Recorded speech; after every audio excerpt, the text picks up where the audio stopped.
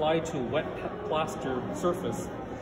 As the plaster dries, the pigments and the plaster form a chemical bond, which makes it a very durable finish.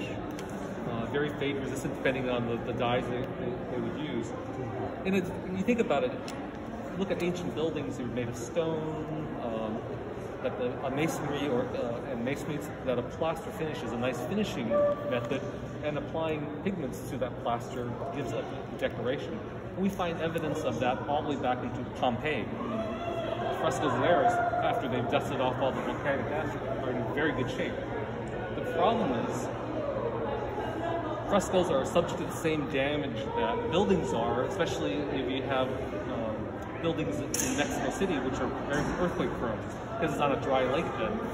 So Diego Rivera, seeing the damage to some buildings, began practicing applying the plaster to metal frames that he would have contracted, onto which he would then do his art, which makes a lot of sense. The problem is, it's really much like a unreinforced stucco wall with finish on only one side. Anyway, in 1940, oh, and by the way, for those of you who know, Diego was also married twice to Frida Kahlo, the famous painter.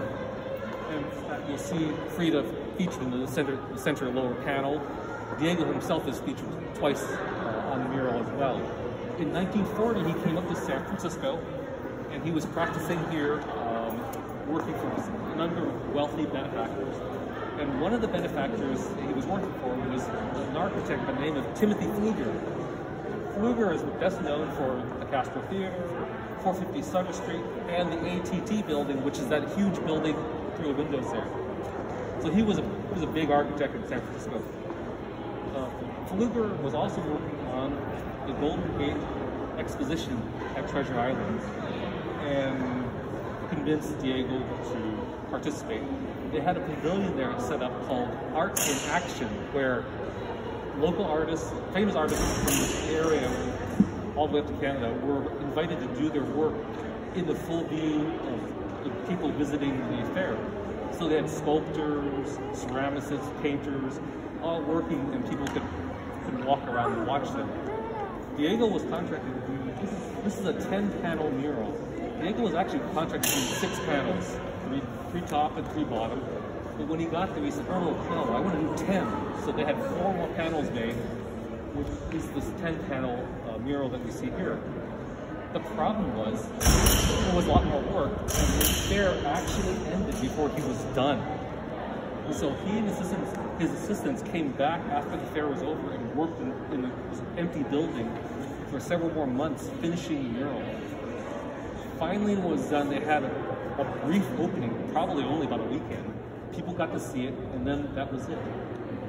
The mural was taken apart. It was supposed to go to a new library that Timothy Pfluger was designing on the grounds of City College in San Francisco. And you can actually see the plans for it in Timothy's hand. Timothy is wearing a brown tweedy jacket, and he's got a set of plans on it. It actually shows where the mural was going to go on a wall. Unfortunately, World War II broke out, and the steel was needed for the war effort, and they never built the library. So for the next 20-something odd years, it sat in crates on the grounds of City College behind the football field. Finally, and they never built the library. So in 1960, Timothy's brother, Milton, who now took over the practice after Timothy died, was designing a small theater on the grounds of City College. It was actually part of a fine arts complex. And they suggested, oh, can we put it in the lobby? So they agreed to put it in the lobby. The problem was the lobby really wasn't very big.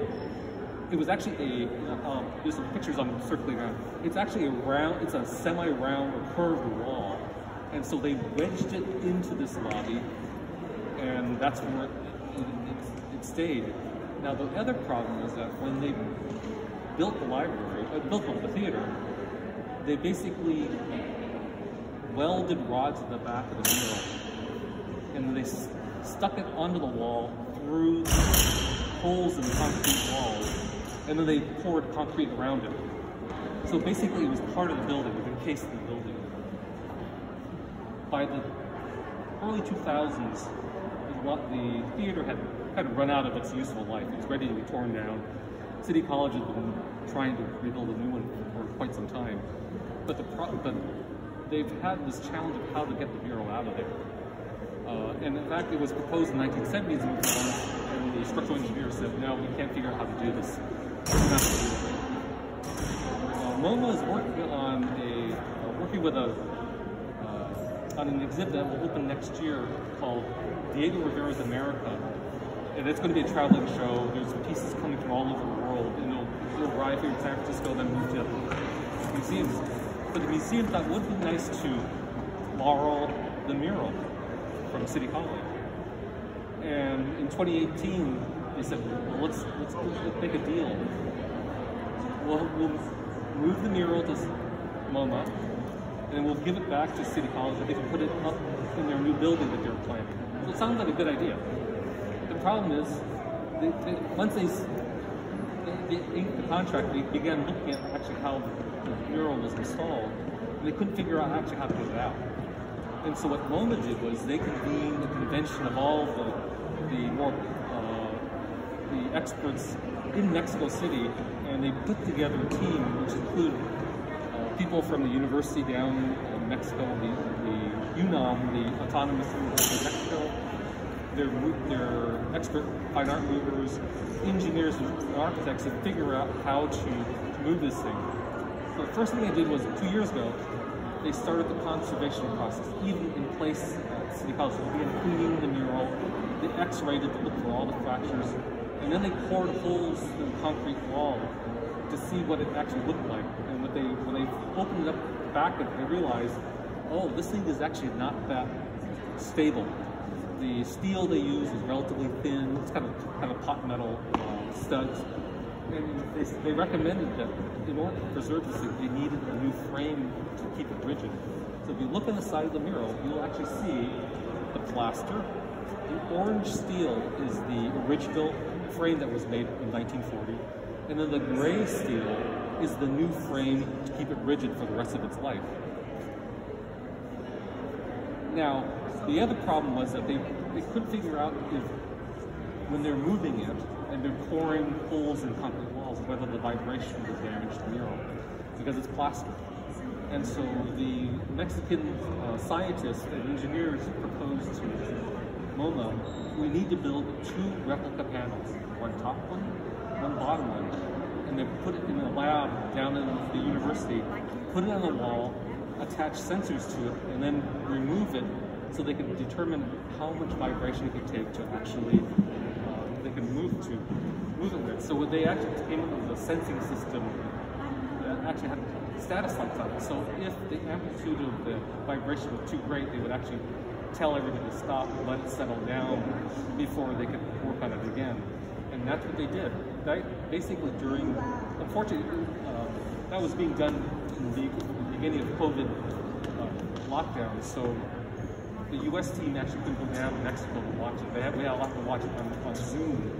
But eventually they got the data, and they bought all the sensing systems. Meanwhile, up in the United States, we had a different problem. When they investigated how many holes they needed to pour in the concrete wall to remove the anchors, it actually exceeded the safety tolerance of the building, and they were afraid of the building collapsing. So they finally resolved it by having the structural engineer recommended you can only move one set of panels at a time.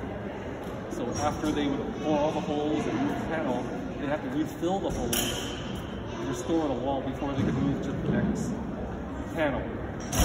The other problem was just getting it from City College here to the museum.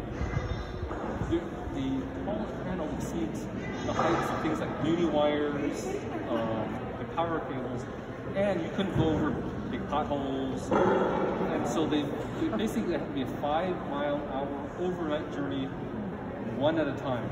What street does that run? Huh? Yeah, exactly. They had you couldn't even drive over curbs.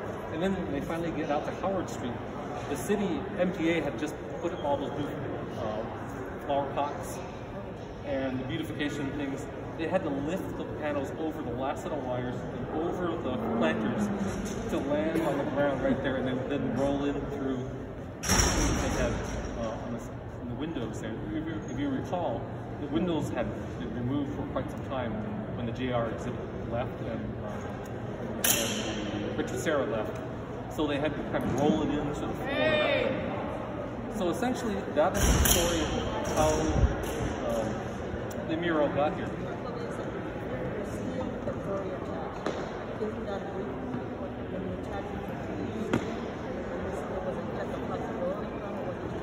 So the question, repeat the question.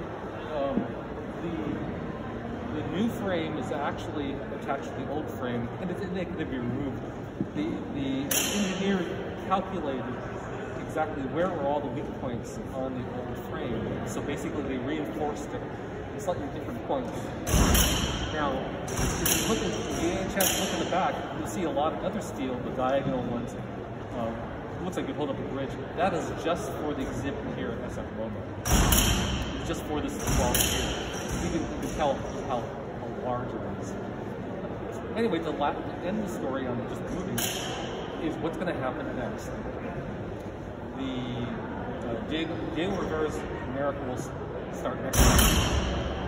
In 2023, this is scheduled to end, as in the exhibition is scheduled to end. It's supposed to go back to City College at the time. Unfortunately, City College is behind schedule with building their new theater. So we don't know what's going to happen in 2023, which is why I recommend everybody visit it now and look at the mural, because it may disappear for some time after that point. But anyway, so that's the story of the movie. Just on the art itself, it is a celebration of the artistic expression of Mexico and the United States, or North America. The left-hand side is Mexico, the right-hand side is the United States. And most of it is fairly celebratory. There are some very topical things in this as well. Obviously, there was criticism of fascism. You can see the mix of the fascist as well as cinematographic depictions of them as well. So that's why you'll see the Charlie Chaplin, great dictator image. So there's a lot of mixture of elements.